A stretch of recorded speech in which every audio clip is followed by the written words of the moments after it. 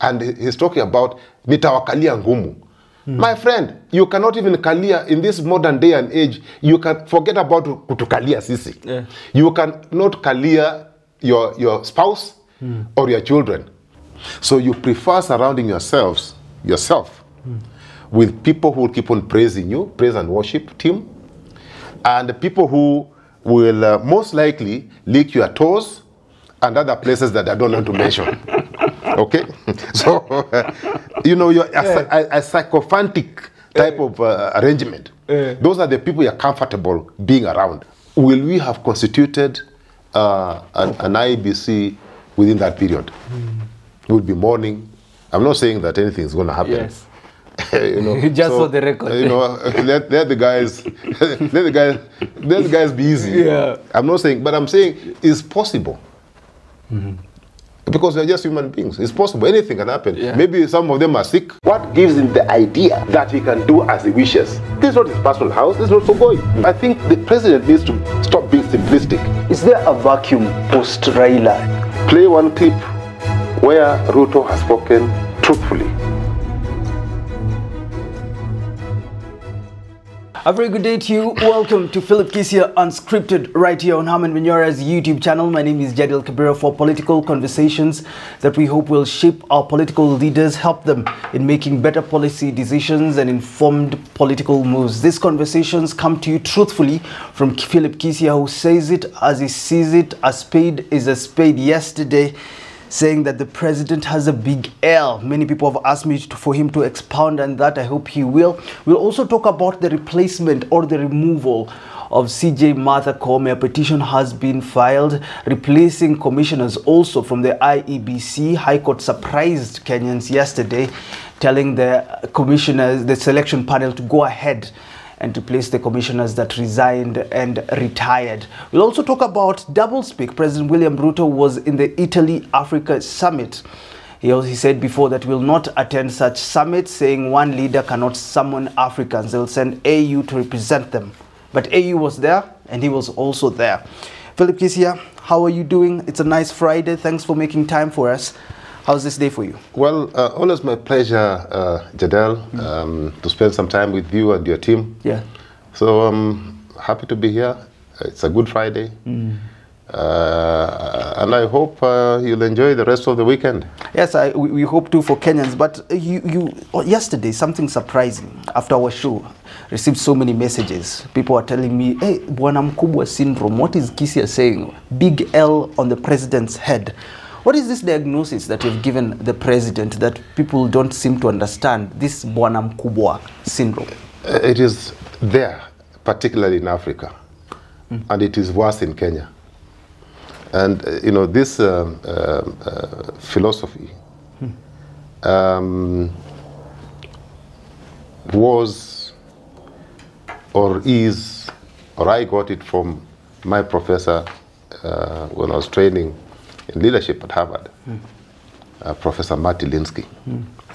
So Professor Marty Linsky was trying to explain, you know, initially I used to believe that we have somebody called a leader.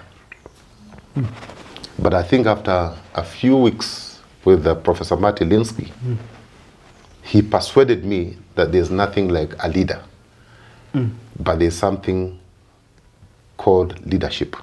Because leadership is an activity, and all of us as human beings have the capability, have the capacity to exercise leadership at any point given in time. And I'll give you a basic example. You have a team here, you're the host of the program. I'm sure you're not the one behind the cameras. I'm sure you're not the one who cleaned this studio. Yeah. I am sure you're not the one who prepared this cup of beverage. Yeah.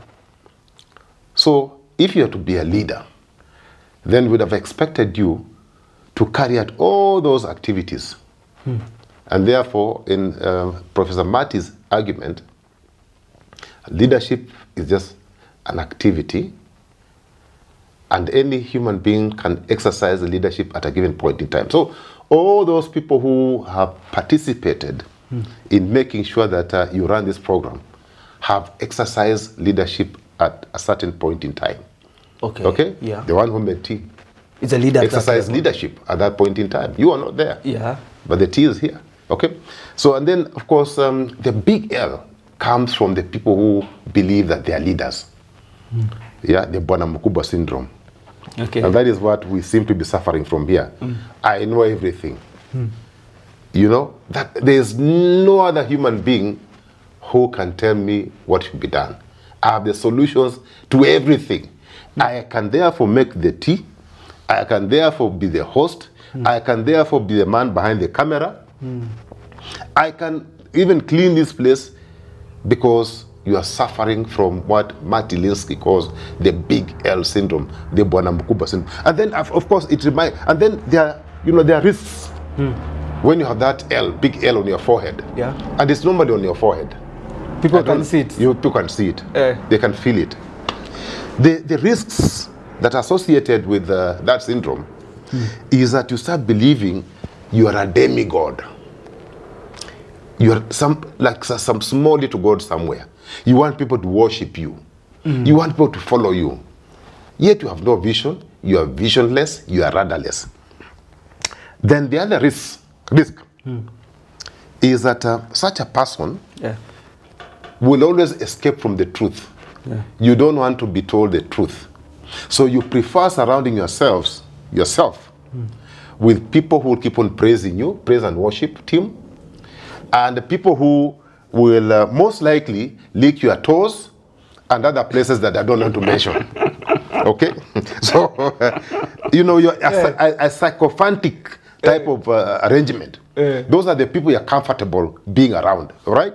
So it is very dangerous to have somebody who is a president who, you know, suffers from the big L syndrome. Now, let me, when I see what is happening in our beloved country, it reminds me of my grandfather, and may the Almighty God rest his soul in eternal peace. Hazalwa Mwala. Hazalwa Mwala, and you know, I mean, if you were still alive, you'd have been maybe 150 years. So in those years, where man was everything, you know, and you know, and very quick here, Hazalwa, if he had in the market that your daughter-in-law and your grandchildren have arrived in the homestead, he will come singing war cries and war songs from the market, from where he was drinking busa, intoxicated with busa. But he was not singing, you know, war songs, and even issuing threats to my grandmother that, hey, Estera was Stella, Estera, if you have not taken care of my daughter-in-law and children, just start packing off and go back to where you came from. Those are threats. You cannot run even your family, even at family level. You cannot apply threats. That, you know, it's old-fashioned. It is something that is archaic. You know, it's backward. In fact, we have no words to describe such a type of leadership, because we are living in a modern world where democratic principles are supposed to be espoused. Okay? That as a leader, you are supposed to communicate. Just communicate effectively, efficiently, and people will buy into your, you know, your argument. So, and sometimes I excuse my very good friend and my president. Sometimes I feel sorry for him because he's living in the 1920s, you know, the Hazalo era, where you hear in this day and age a president sitting on a rooftop of a public vehicle, because the vehicles he's riding in our vehicles are not his. He's on the rooftop and he's talking about nitawakalia ngumu. My friend, you cannot even kalia in this modern day and age. You can forget about kutukalia sisi. You cannot kalia your spouse or your children. But if in case you kalia them, please, for heaven's sake, we just want to politely remind you that you cannot kalia us. Sisi ndio tutakukalia. Just getting into this conversation, but yesterday he was in Bungoma. He gave some school there 3 million shillings out of his own pocket. He said, I want to give you 3 million so that you can buy an acre of land. He said, this is not from the government. This is for me. Is this working well for him? Will it work well for him when it comes to dealing with the public perception? Before we even get into this conversation. You see, I mean, he's a generous man, and nobody stops him. Nothing stops him from being generous and dishing out money the way Mo used to dish out money. We don't even want to question the source of that money, because if it's money that you've earned legitimately, how do you just give 3 million shillings from your... And how many schools can he support with 3 million shillings? There are thousands of schools that need money. In fact, the other day I saw in the newspapers, the school where he went to, now Safaricom is intervening. Yeah. The school he went to, he has been an MP, he has been a minister, he has been a deputy president, now as a president. Those are almost 3.5 decades. And I looked at the school, primary school where he went to. 35 years later, it takes Safaricom to intervene, to upgrade it. So I think it doesn't make sense. And probably was doing it for you people in the media cameras and to please people in the village. But as a man who comes from that area, we have accepted his gift with all our arms, and we hope he can come every day. And we have more schools that need such money. All right. Now, we want to know, he was in Italy before he went to Bungoma, and he said this a while back in April last year. He said it wasn't intelligent for 55 African leaders to go and sit before one gentleman from another place, emphasizing if we don't respect ourselves, nobody is going to respect us. He said they will have the African Union represent them when it comes to talking with these European leaders, American leaders. And this time around when he went to Italy, he was just next to Azali Assoumani, who is the AU chair, and the AU commissioner, boss Moussa Faki. Is this doublespeak, or what would you call this? Or was Italy, or did he have to go to Italy this time around?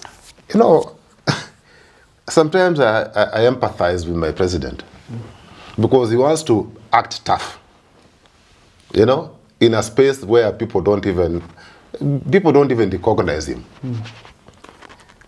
And we know that Africa, and this is a fact, Africa does not play in the Premier League.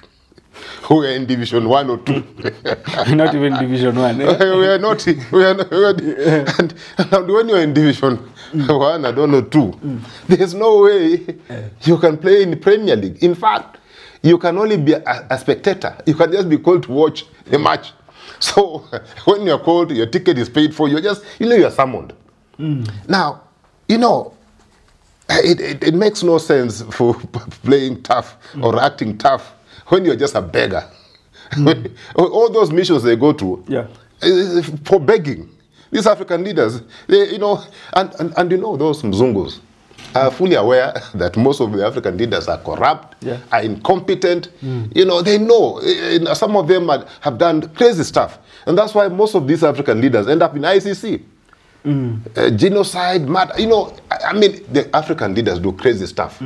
So they don't expect, you cannot be respected. And nobody will respect you, Jidel, so long as you are a beggar. You're going with a big bakuli, a bowl, to keep on, you're just begging, okay? All these missions are begging missions. You come and say, now, now our credit rating is very high, now I've borrowed money, Who are you borrowing from? You are borrowing from a master. And the master tells you what to do. Oh, yeah. Yeah, he's one who was holding the wallet. Yes. He will tell you, my friend, stand, you stand, sit, you sit. So it was pointless even for him to start, talking tough, knowing very well that Kenya is just most of the time on a begging mission. What? We are full of incompetent fellows. I mean, it's ridiculous. I mean, really, I saw him going to Italy. It's not even a few months ago he's talking tough. And then he's in Italy shaking hands with the Prime Minister. What do you think could have changed? Did he have, he's the one who made the statement. It's not me who made the statement. He said, my president said that going forward, and I'm quoting, going forward, we are not going to be summoned by one character as African leaders. We shall be sending 1 or 2 people, to represent us. The man who makes the statement is the one who takes a whole aeroplane and goes and goes to Italy. I'm saying, no, not even the US, not even Russia, not even China, Italy. Yeah. I mean, it's a joke, man. It's ridiculous. But he missed the Russia one for this case, and then he goes to Italy. What might have influenced the sudden change? I don't know. I mean, I really, Jadel, I can suspect maybe he went to look for jobs for people, for the youth. And you see, I mean, instead of creating jobs here, you know, so that we have industries, you know, manufacturing and what have you, sustainable things, you are looking for jobs in Europe for our people to go and clean toilets in Europe. And those are the sort of jobs we are looking for. Jadel, can we be serious for once? For heaven's sake, can we be serious? And even the jobs that you keep on announcing. Now I've got jobs from Google. I went, I don't know, here, Saudi Arabia. I've got these jobs. Came back on 100. Where are these jobs? Where are they? Can we get a report? Because when a president is spending public funds, under the disguise of looking for opportunities for Kenya, he comes here and makes a mere statement. You know, if you're in private sector, you are not just allowed to make mere statements. You say, this is what I've done, okay? This is the evidence. And you track. Now, these statements we keep on making, I've created 1 million jobs. Then the following day, the blue chip companies led by Google saying, we have offloaded people. I mean, what is so special about these Kenyan people that, you know, that the same companies you're purporting to have given some jobs are laying off people 48 hours later? I mean, you know, we are in an era where you cannot lie. Lies cannot be sustained. Ndegwa Njiru was saying that our government has become like these agencies that take people abroad, these river road agencies. Would you agree with that? I can tell you, I agree 101% with my friend, Wakili. Because, you know, Kibaki, emeritus, my president, almost a decade and a half ago, he said, listen, we want you people who are in Europe cleaning toilets and cleaning streets to come back here and help us build this country. We want to set up manufacturing. We want to create industries. We want to create ICT hubs. There are job opportunities we can create here, back home. Please come back and help us. We have a president who's telling us almost a decade and a half later that I want to get you jobs to go and clean washrooms in Europe and be housemaids in Saudi Arabia. It's ridiculous. How does this instance of double speak? You say you are not going to bow before one man, you go to that one man with what you call a bakuli. How does it affect his credibility, both here, domestically, and internationally? Nobody takes it seriously. Nobody. I can tell you. I mean, Jadel, you know, this Muzungus, they are more serious than we are. So when they look at you, they look at what you're saying, you're not consistent. They know you say one thing, you mean the other thing. They will never take you seriously. Worse off, back home, people just see you as a liar. You know, and you know, you cannot keep on lying. Unfortunately, nowadays, people on this internet thing, even small little children, they just Google and they see the lies we've said. Now, when they lose confidence with you, even at that very tender age, who will you govern? My worry is not even the lies that he says. Many lies. A bank of lies. That's not my worry. My worry is, what values are we engraving in our children? Values of lies? That we cannot afford to be truthful? That we cannot afford just to be transparent? That we cannot just communicate openly and transparently? that the only thing we know is saying a lie after a lie. I feel sorry for the generation that is behind us. In fact, this generation of ours has completely let down the generations that will come. Mwai Kibaki's generation repaired what had been done. They handed over to us. Now, instead of picking from where they left, we picked up and we started going down. Okay?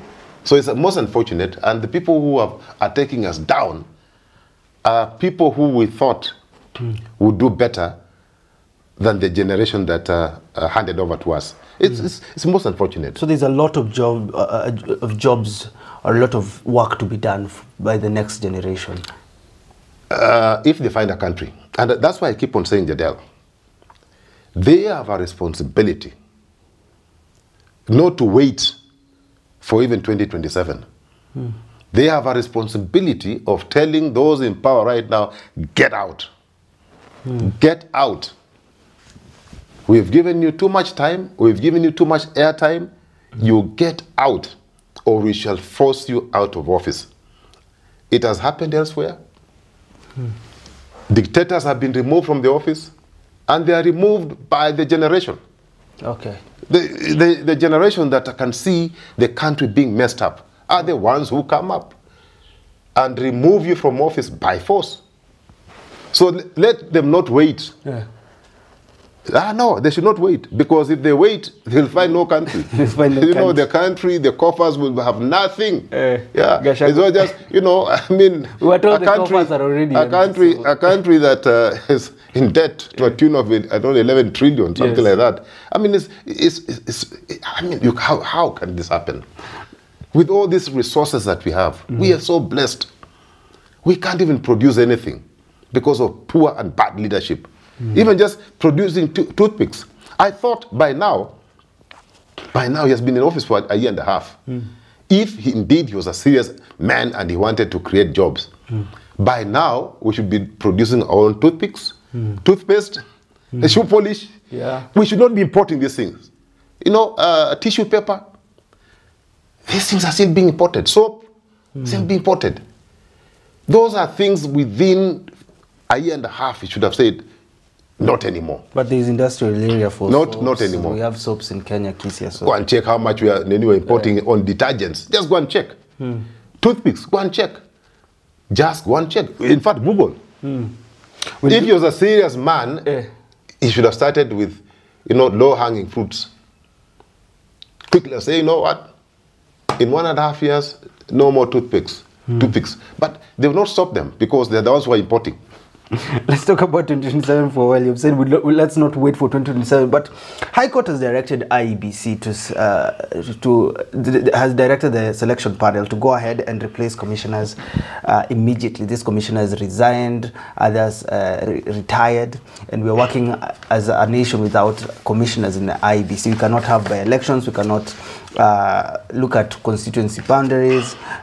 So this is what the High Court has directed, despite the National Dialogue Committee, which agreed that we first deal with the selection panel so that Azimio can be contented that the commissioners that are put in place are commissioners that are balanced and are fair. You look at this ruling from High Court, what comes to mind? Jadel, I think we are facing a constitutional crisis that has been created by those in political space. And I talk about both sides. If you look at the history of our electoral bodies, it's a bad history.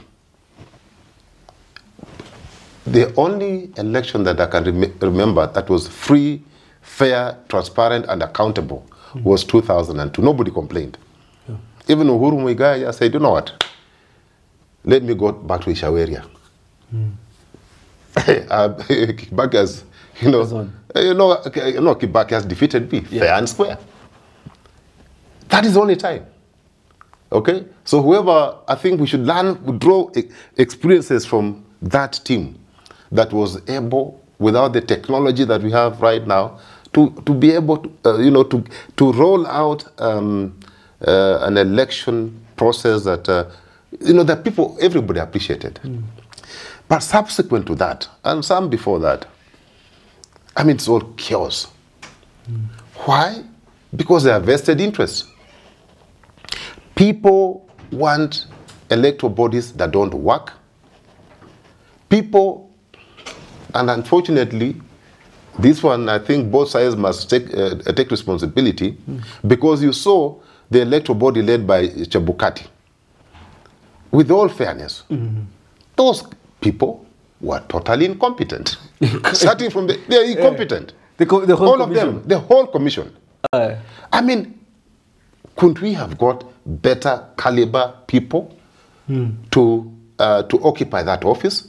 Even if you wanted your grandmother to be the one on the commission, can, you know, just get somebody who is competent and qualified. You're saying that the Cherera you look at Chebukati, none of them.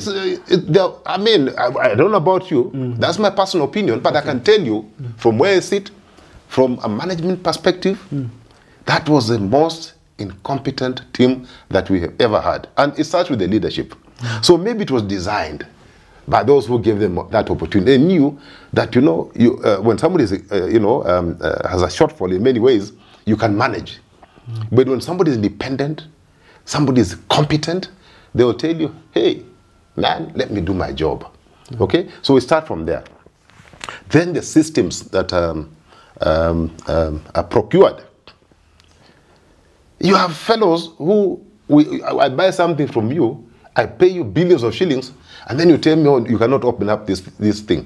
But I bought it. Yeah. So those are some of the things that the institutions concerned must, you know, look into deeply. Yeah.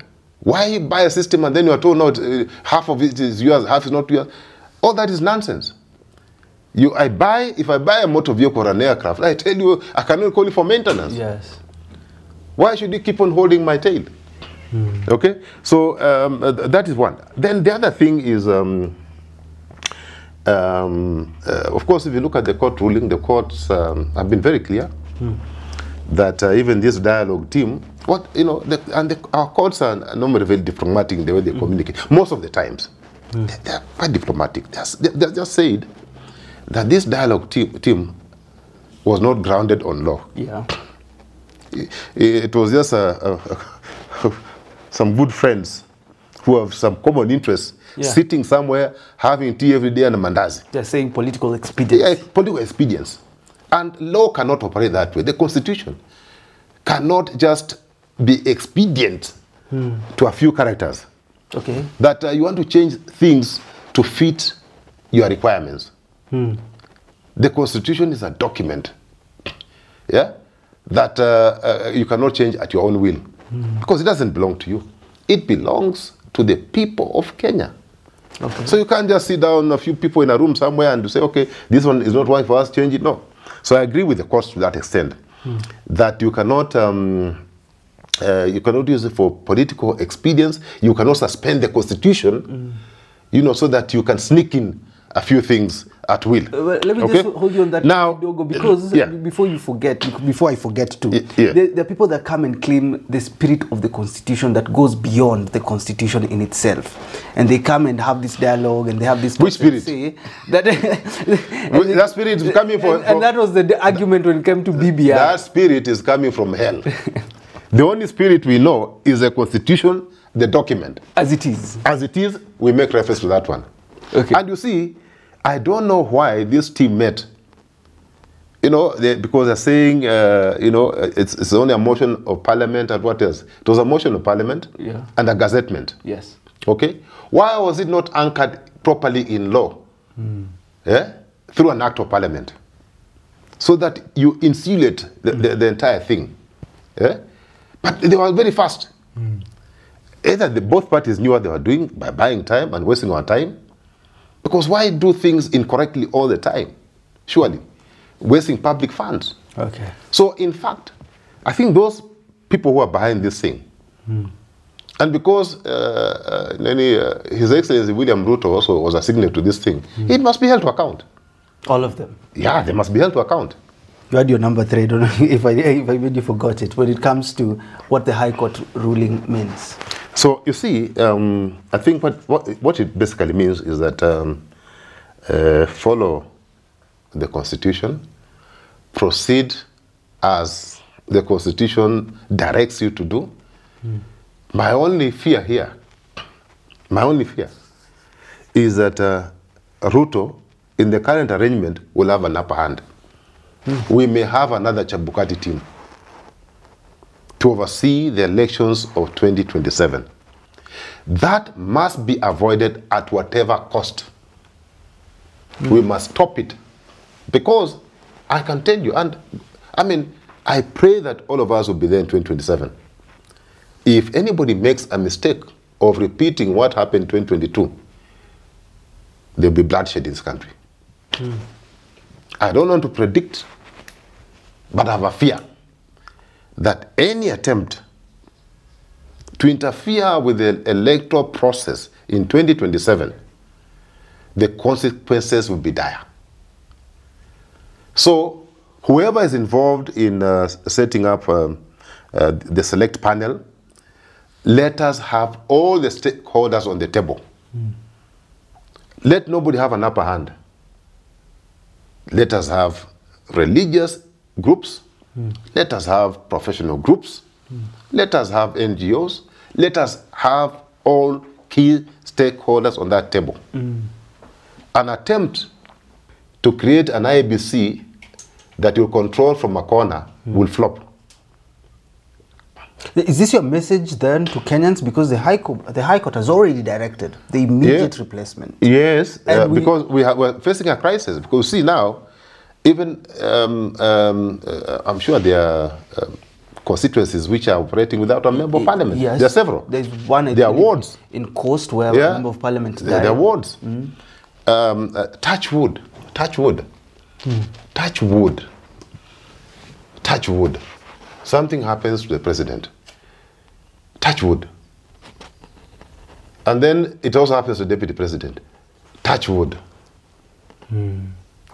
What happens? Because the Constitution says, I think the Speaker of the National Assembly will act for 90 days. Yeah. Will we have constituted an IBC within that period? We'll be mourning. I'm not saying that anything is going to happen. Yes.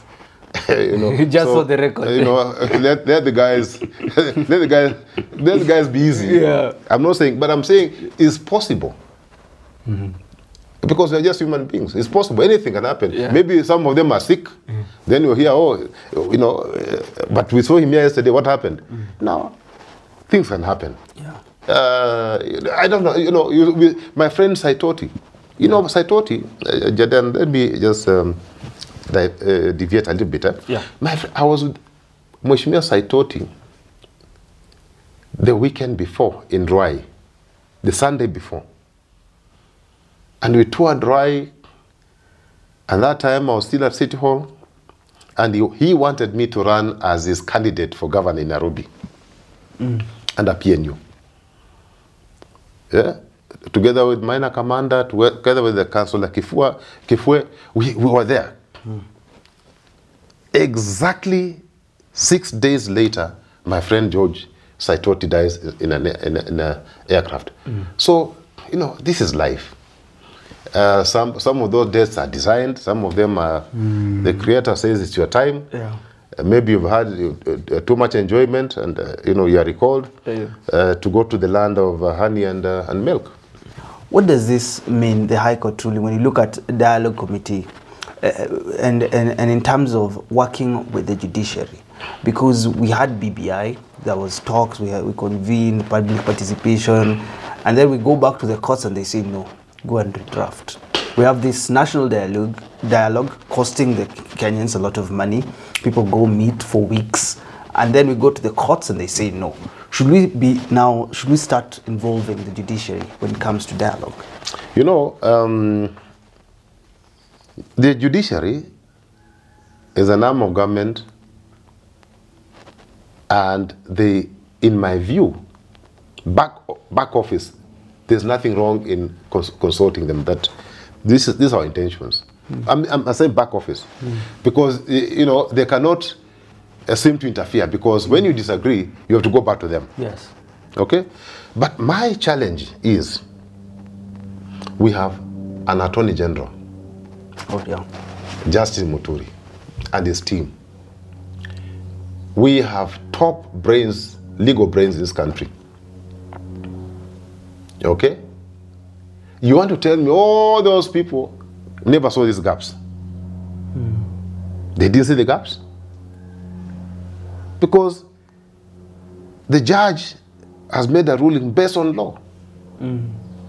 So we live in a very strange country where people are failed to perform. The AG is not doing his work, or rather maybe he's not allowed to do his work. If I were him and I'm not being allowed to do my job, I will resign. That is what serious people do. But when you hang on to an office, Muturi has been a speaker for, I know for some time. He was not, you know, I mean, he was out. But then, you know, God favored him. God favored him with the position of speaker for 10 years. Do you still need to work? No. So you can go home and take care of your grandchildren. Yeah? So if this man, Justin Muturi, has failed to advise, and that's why the government is losing all the cases. There's a problem at the AG's office. Housing levy, everything. They lose everything. Haiti, they're losing. Totally losing. They lose everything. How can people earn salaries for not doing work? So there's a problem. I mean, this is a height of incompetence. So we have dialogue without brains. So, I mean, to answer your question, back office, you can consult the judiciary and say, okay, because they're Kenyans. I'm sure they'll advise you and say, okay, I mean, you know, like even through their judgments. Their judgments, if you look at their judgments, they're saying, you know, they are not calling you idiots. You know, they're a bit diplomatic. You know, they're not saying, you know, they're politely telling you you're stupid, but in a polite way. But then they give you a solution. Say, okay, if you do it this way, you will not have offended the law. You will not have offended the Constitution. Okay. So that is possible, but I squarely would blame the Attorney General's office. We have had AGs before. And I want to mention somebody like Amos Wako, Emeritus AG. He went through very difficult times, but he was able to navigate. Because as an AG, of course, you are the principal advisor to government in terms of matters law, but you have the other party. You listen to them, you know, get their concerns, you know, brief the executive. Then you come to a midpoint. But when, as an AG, you want to serve one side of the divide, you are bound to fail. I suspect Amos Wako succeeded because he was able to navigate and widely consulting even the opposition when there were delicate issues, getting their views, you know, and then, you know, and then you get to a midpoint. How come we never had crisis during Amos Wako's time? You know, sometimes I normally, I think God gave people from Western Kenya a lot of brains. They seem to be having, you know, you have to incline to that side. I mean, no, because you're from that side. No, but I think God just, I think God knew that, you know, if you want someone to do a good job, pick from this particular area. On a light note. I want us to go to the judiciary now. Chief Justice Martha Koome is under fire. Petition has been filed to the Judicial Service Commission seeking her removal. The petitioner, Michael Kojo Otieno, claims that the Chief Justice failed to follow the law in appointing members of the Tax Appeal Tribunal. Many are reading politics in this, Kisia. Some say, look, this tax tribunal, CJ, Martha Koome, these cases have been there before they end. From where you sit, is this political because of blows on Ruto's agenda as we talked about yesterday? Jadel, I can tell you that one, we have guns for hire in Kenya. And there are many. There are guys who are just ready to take brief, stall, create chaos, you know, and create confusion. But everybody has a right. If you are offended, you can proceed to court. Although Ruto called these courts corrupt, but we have no other courts, so we go to the courts. Yeah. So I don't blame anybody for filing a petition. You're within your constitutional right. You know, so let's not feel offended. Yeah. But as whether that thing has merit, I don't know. Okay. Okay? But I suspect the executive has now come to the realization that they cannot bend the judiciary.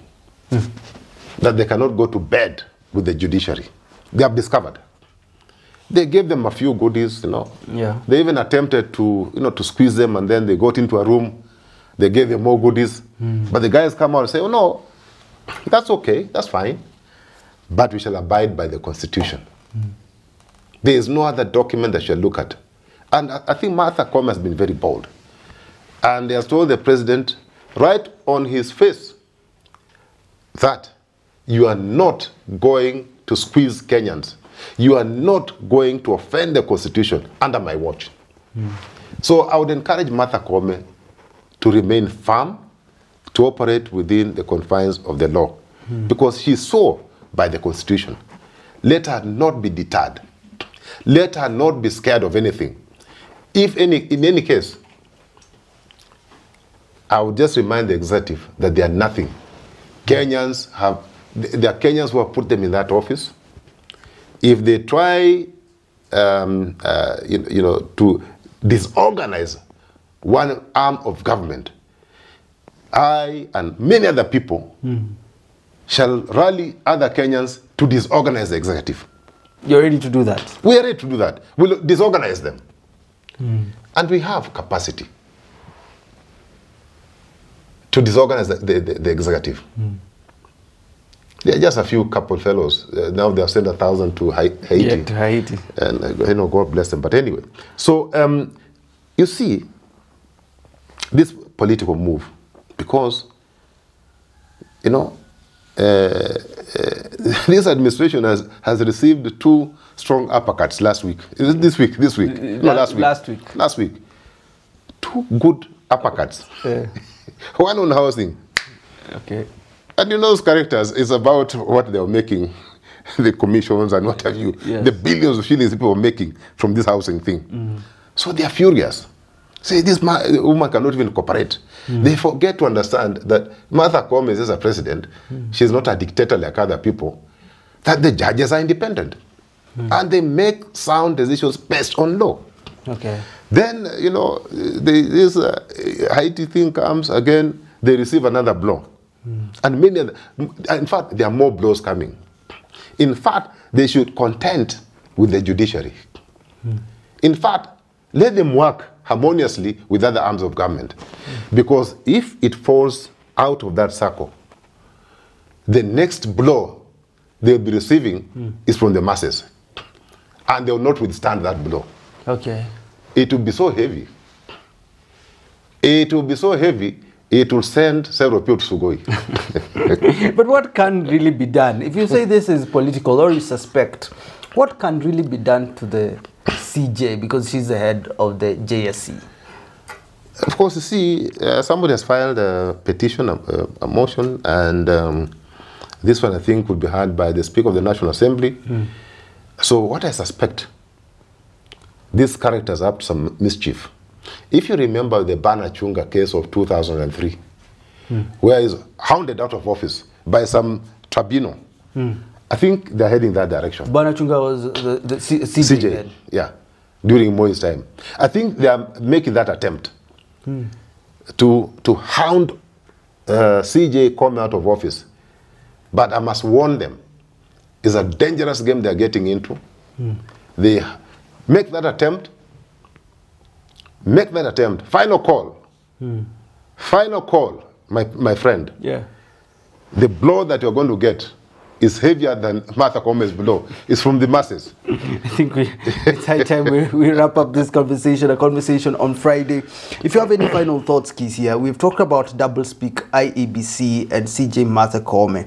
You're saying the final blow, the final uppercut will be from the masses. When and how can it happen?